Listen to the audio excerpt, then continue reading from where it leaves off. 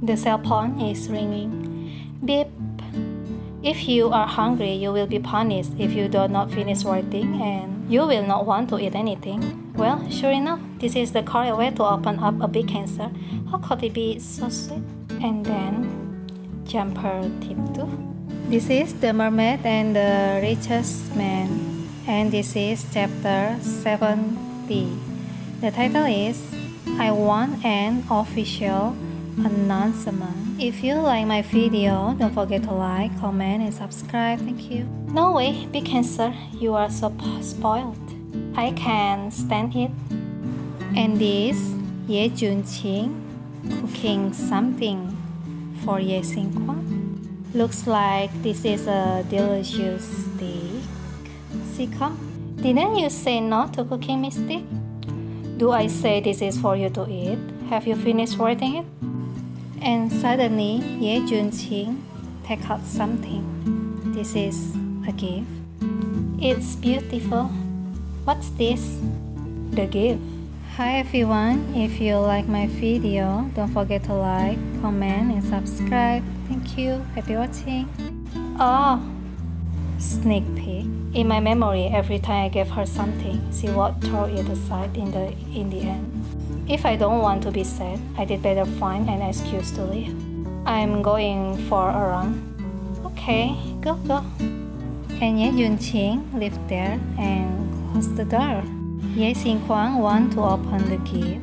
The big cancer gave me a present. What kind of iron tree is this? It blooms once in 100 years. And these are earrings. So beautiful. Big cancer has a good eye. So beautiful. After a while, Junqing have a plan. In the bedroom, run mad straw. She find a dress, and this, a beautiful dress with beautiful earring. Cracker, I like it very much. Doesn't the big cancer always want me to post selfies? For the sake of the gifts, please satisfy his little wish. Big cancer has always wanted me to post a selfie. I don't know how he will react after seeing the selfie. Dear user, your content violates the Junqing Weibo Community Management Regulation or related rules, and the specific operation cannot be performed. It is recommended to replace other content for publication. What are you doing? I violate the rules by taking selfies. Resend again. And this? Junqing looks angry now. Weibo, I fight with you. This is at night. At another place, at the clinic, Junqing come here to see his friend. You block all the portals, she said. No, you don't know how hard our employees work. I specifically recruit a few operation staff to start work in advance just to keep an eye on her Weibo content. You don't know that she posts an appearance every 30. The hand speed is too fast. We can't even delete it. I thought you were my brother. Who would have thought that you were a stumbling block on my road to work? Do you know how difficult it is for Xiao Yuwei to take the initiative to post a selfie and make a relationship public ask? When did she post the photo? Let me see if there is any way to fix it. Help. It was this morning. Fortunately, I found it quickly and asked the beep staff to deal with it in the time. Brother Qing, you greeted me on the first day you brought little Junqing home and asked me to pay attention to the trend of public opinion on Weibo.